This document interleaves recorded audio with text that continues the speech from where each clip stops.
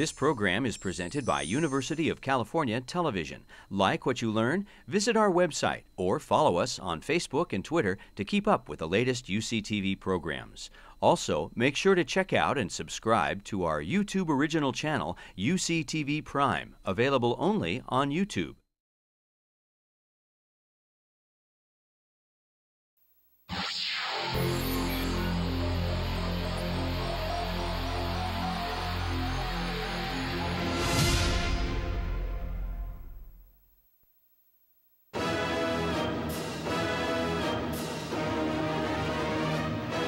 UCLA is a university with unlimited possibilities for students that desire world-class academics and research, unmatched diversity, incredible cultural and social opportunities, successful alumni and career networking, first-class campus facilities, plus America's top intercollegiate sports teams.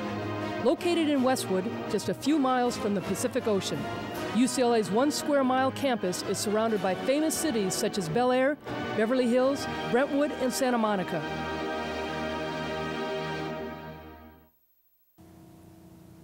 Hi everybody, and welcome to Westwood for UCLA Bruin Talk. I'm Dave Marcus, this is Allison Taylor, and we are thrilled to be joining you. Today we've got a very interesting show as we spotlight women's sports at UCLA. Before we meet our first guests, let's take a look at the upcoming events.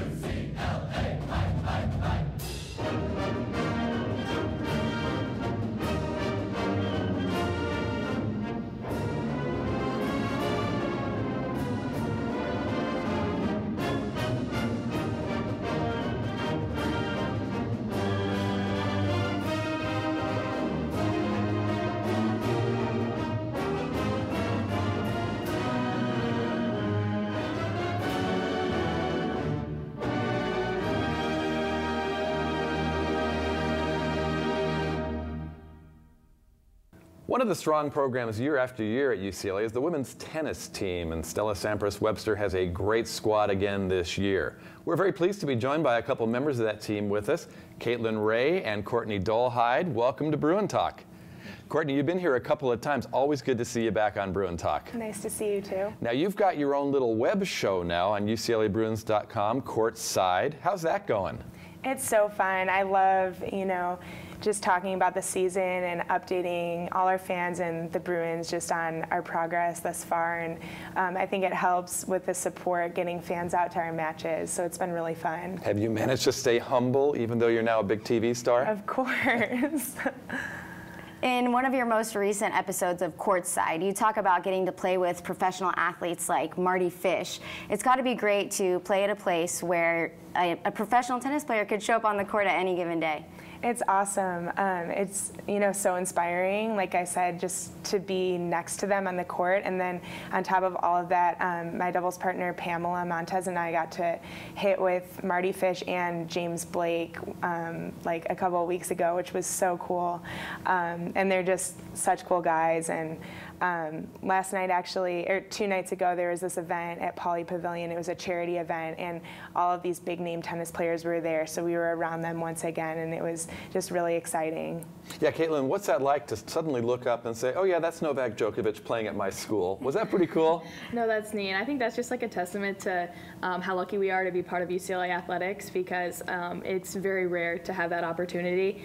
And the players love LA and they love using UCLA facilities. And so it's great. And I think it also helps us because it brings fans, and maybe by coming to watch watch tennis in Poly, maybe they'll want to come out and watch our matches. It just grows like the popularity of tennis. And you get to play at the LA Tennis Center on campus at UCLA. It's a great facility. It's hosted a lot of pro events. It's always good to play in nice places, isn't it? Oh yeah, we have great facilities, and I think it was actually built as part of the Olympics way back, and so to have like such a great stadium, yeah, I pinch myself every day. We're very, very lucky. Now you talked about the pros coming to LA, but both of you have come a long way from LA. You are from Arkansas, Caitlin, and Courtney, you came from Illinois. What was the lure, first Caitlin, of coming out to UCLA?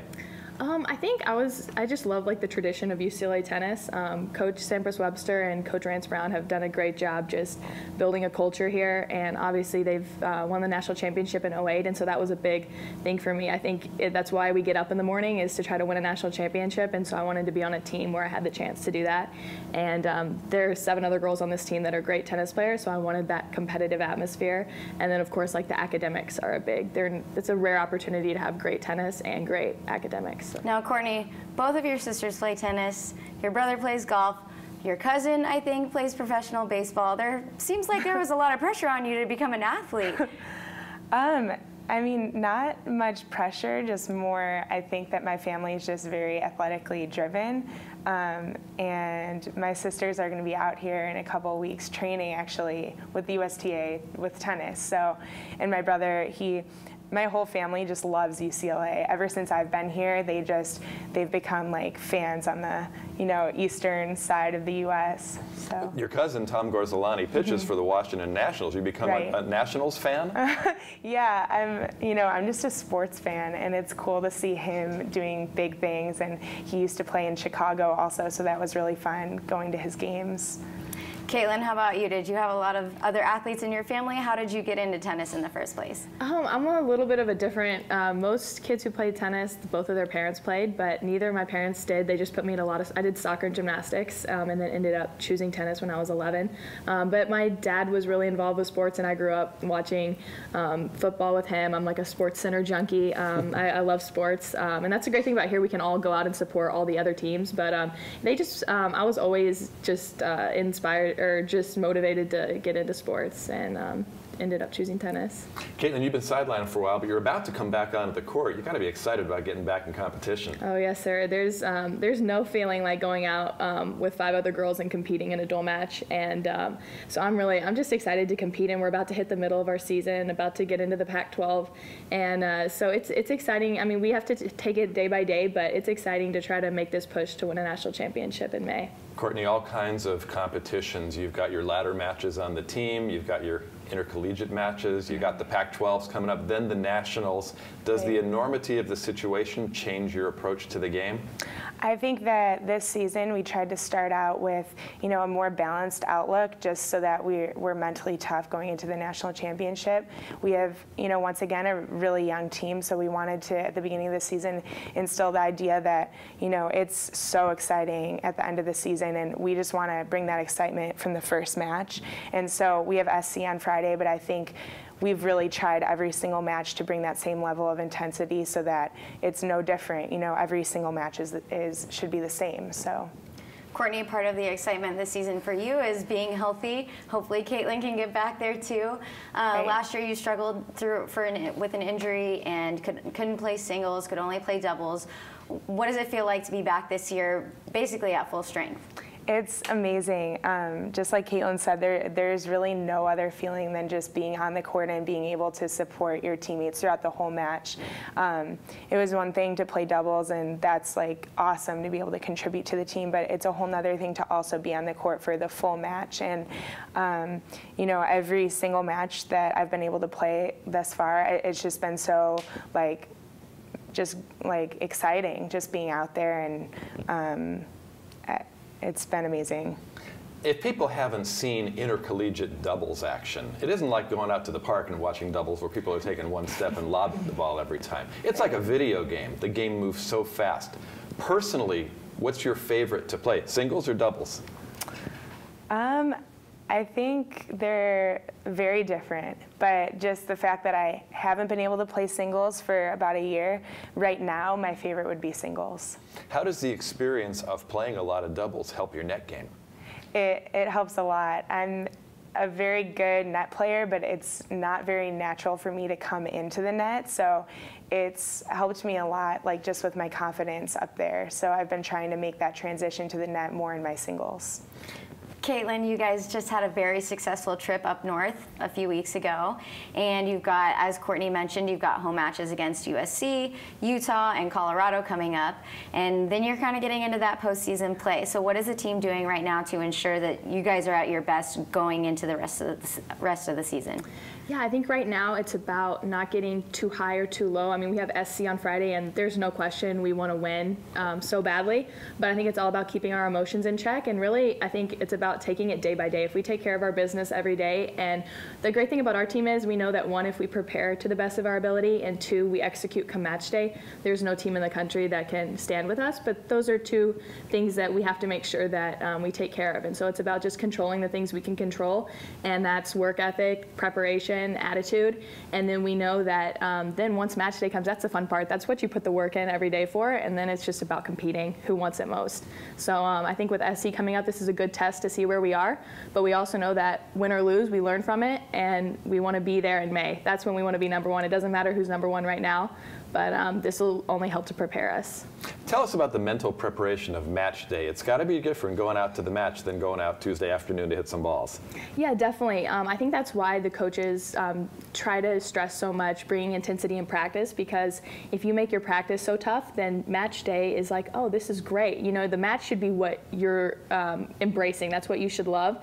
And so that's why practices are so tough for us. And I love the culture that we've built here at UCLA, that we're going to work really hard, and that's why we deserve to win come match day. So I think, and also in approaching match days, it's all about getting into a routine. So on match day, you do the same thing, and so it just feels like any other day. Courtney, we talked about the video blog that you do, the court side, and you've got to get your teammates involved in that. They're the subjects and the stars of a lot of the episodes. Has anybody put up resistance to being on camera? Have you gotten them comfortable about being on camera? Some of the younger girls are definitely, you know, they're excited but get kind of nervous. So I think we're going to try to have each one of them make an appearance this season. Well, we talked earlier when you came in, because you've been on our show a few times, and you were talking before we went on the air about how the first time you were pretty nervous, and after a while you got comfortable, you got real good on camera. Do you think that getting the other players comfortable on camera will kind of help them get more comfortable as a teammate and as a student here? Yeah, I think it's great practice, honestly, for everything, especially being one of the upperclassmen on the team.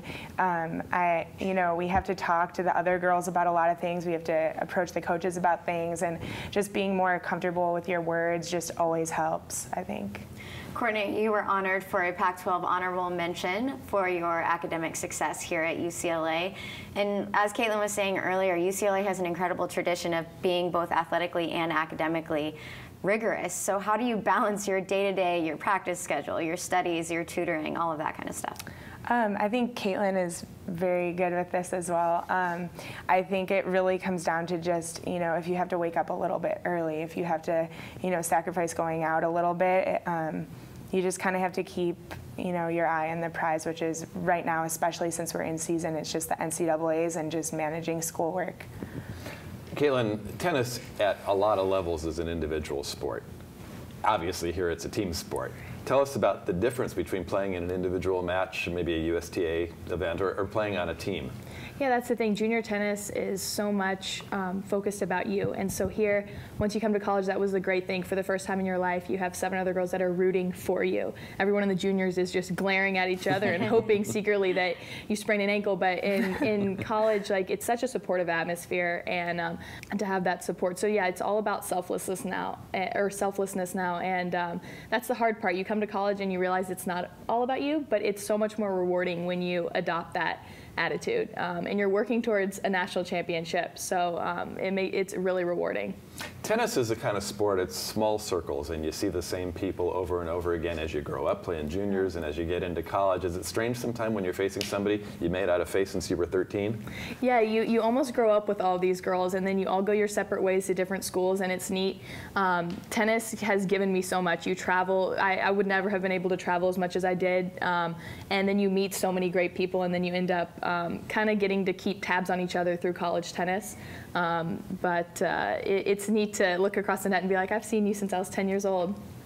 Courtney, I know that a lot of times people come out and see tennis live for the first time and they are blown away how different it is live than on TV. I mean, you watch tennis live, it's a whole new game. Right. Do you ever get that experience where your friends come out for the first time and realize, hey, wait, she's really good? Yeah, I think, watching tennis on television, the commentators help out a lot, especially with scoring and different things, and they tend to televise like the most exciting and intense parts, and they only show certain points, and when you come out live, you see everything, and sometimes it's a little bit harder to keep track of the score because you don't have a commentator helping out, but also it's really exciting being able to see different players' inner point routines and just being able to be so up close and personal. Well, that's great, and congratulations. You've had a great start to the year. Caitlin, we look forward to seeing you back out on the court, and the Bruins getting ready for the NCAA is coming up right around the corner. Thank you. Thank you so much for joining us on Bruin Talk. Thank you. Thanks for having us. We'll be right back for more Bruin Talk after this brief public service announcement.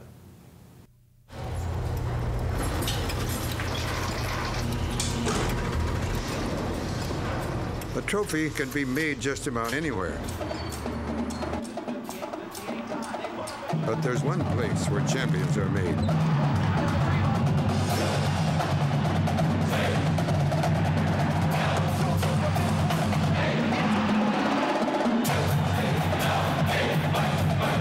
UCLA, champions meet here. Hi everybody, and welcome back to Bruin Talk. It is now time to honor our Student Athlete of the Week. This week we honor Larry Drew II of men's basketball as our Athlete of the Week. Larry's strong play has landed him second in the nation in assist to turnover ratio. He averages 7.3 points and 35.3 minutes a game for the Bruins. The team's lone senior posted 14 points and 9 assists in his final home game with UCLA, defeating 11th ranked Arizona 74-69. Congratulations, Larry, and good luck with the rest of the season. If you would like additional information about UCLA athletics, please visit our website at uclabruins.com. Men's basketball and a lot of sports are just heading into their championship season, but one that's been in the thick of the competition is women's swimming, and they've just finished the Pac-12 championships. Pleased to be joined by a couple of juniors on the swimming team, Anna Senko and Catherine Murphy. Welcome to Bruin Talk. Thank you. Anna, congratulations. You're part of the relay team that qualified for the NCAA championships. That's got to be a thrill. Yeah, it's really exciting. We hadn't had a relay qualify or make the A standard last year, so it was really exciting to have all four of us swim really fast. Tell us about the feeling of being out there in the championships and they say, on your mark, it's set. What kind of adrenaline is going through you at that moment? There was a lot of adrenaline going through me, and I had had a lot of caffeine, so I was on the block and I was like shaking. But Ting Kwa, the junior that led off first, she won a best time by about 2 seconds, and we were out in front, which we weren't really expecting. And I was going next, and I was like, oh, all right, we're going for it. And so then it was really a lot of adrenaline because I didn't expect us to be out ahead, and then just trying to race everyone and have fun. And then there was a lot of momentum going through the relay because everyone was just swimming great, so it kind of just snowballed. Catherine, Anna said an interesting thing. You don't think of swimmers as having fun in the middle of the race. It seems like it's such a demanding thing. Sometimes are you out there and it's just fun? It is fun. I think we always have fun. I'm a sprinter, so I have a very short period of time to have fun out there, but it's always fun, and especially at Pac-12s like this where we're racing, you know, such high-end top teams, it's always fun and it's great competition. Anna, with the Pac-12 championships coming to a close, I want to talk about the team aspect of swimming. Most people think of swimming as purely an individual sport unless it's a relay. But tell us a little bit about how all of the events at a collegiate level are team-oriented. Everyone's just supporting each other to try and get the most team points that we can. There's at Pac-12's 24 people can score, so it's just trying to get as many people into finals from prelims and just trying to stay positive and keep the energy and intensity really high. It's a long meet. It's, what, 4 or 5 days?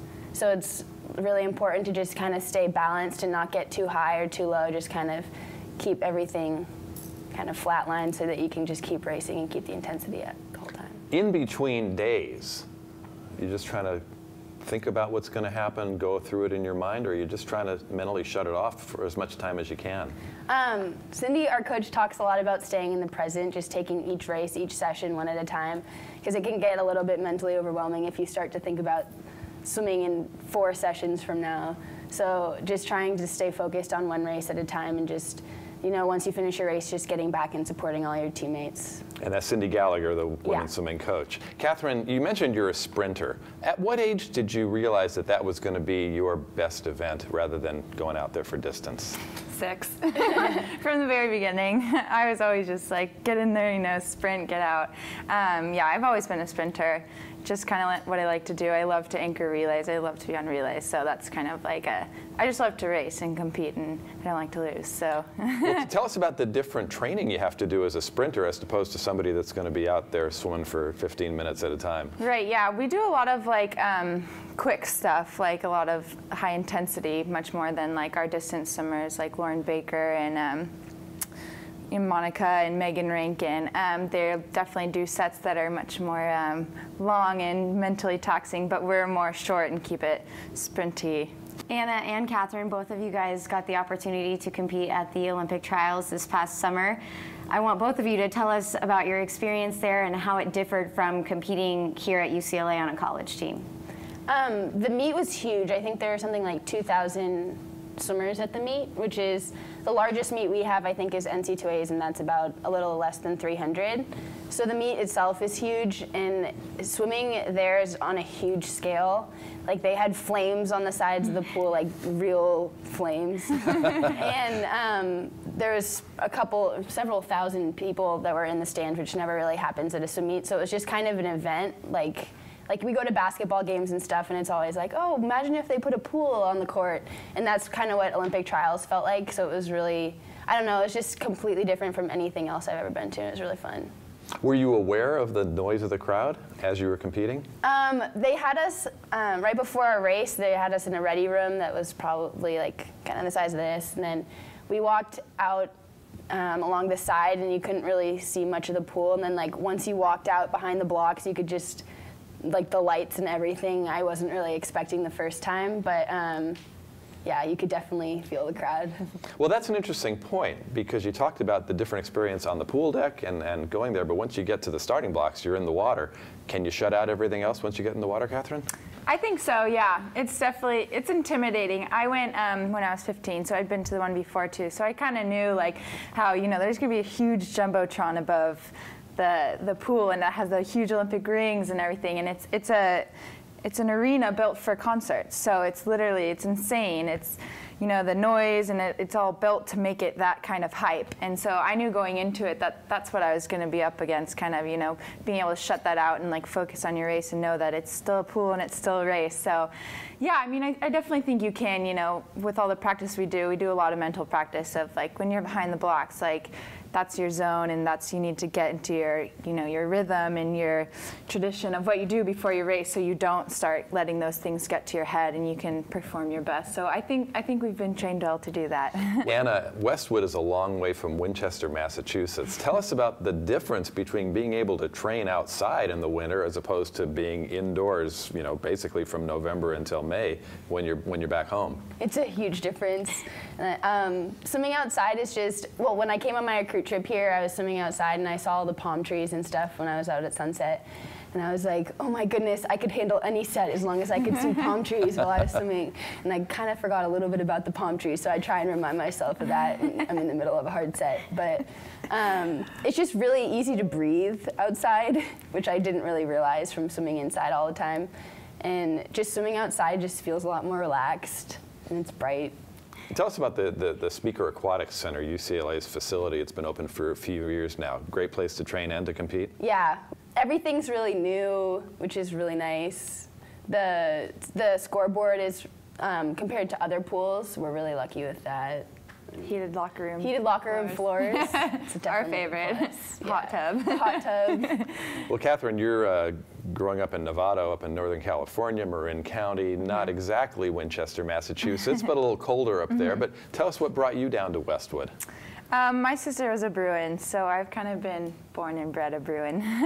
Yeah, I mean, there's nothing wrong with Westwood, and Speaker Aquatics is honestly awesome. Probably the best pool I've been to in years. It's just amazing, and you know, the support we're given through, you know, all the old donors and everything, and everyone who's passed through and been a part of UCLA Swimming, this whole association, is just so awesome. So that's what really stood out to me, I think, and the girls on the team, you know. Anna, how old were you when you realized that you had a talent that was different than all the other kids?